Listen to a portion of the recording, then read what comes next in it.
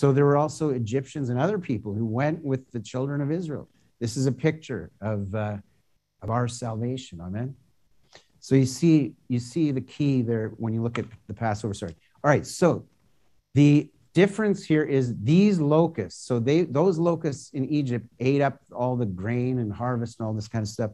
Here, they're not doing that. In fact, they're told not to harm the grass in verse 4.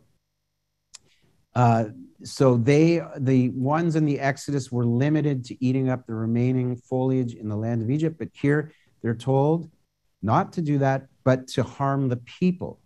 So this is different. There's something else going on. And only the people who do not have the seal of God on their foreheads, it says.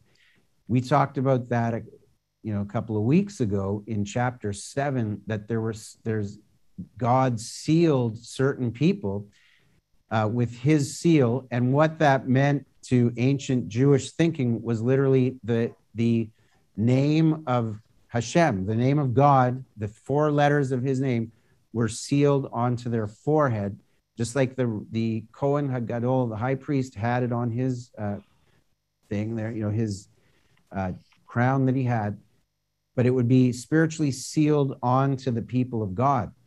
And it's like saying, you cannot touch them, they belong to me. And so we see this here, that when this plague happens, God says from heaven, now this is interesting, he allows these things to happen. It's hard for us to understand. This is an evil angel coming down, opening up this pit. These things come out. It's horrible.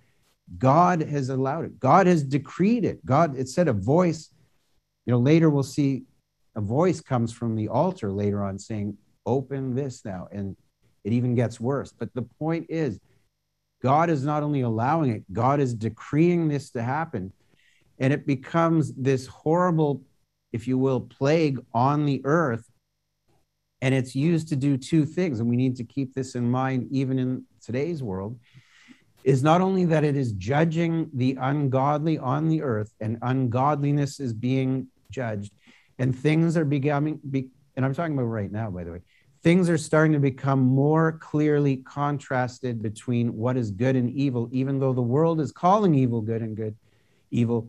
But we as believers are starting to see what is behind some of the things that we've become comfortable with.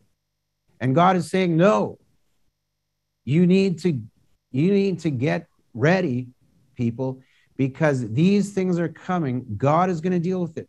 It's even starting now. And, because God has judged always throughout history, sin and so on, and nations and so on. And so there's judgment that's coming on the ungodliness of the earth. And unfortunately, it does include people who are unwilling to repent. We're going to see this. But it's also being used to refine God's people at the same time. Amen?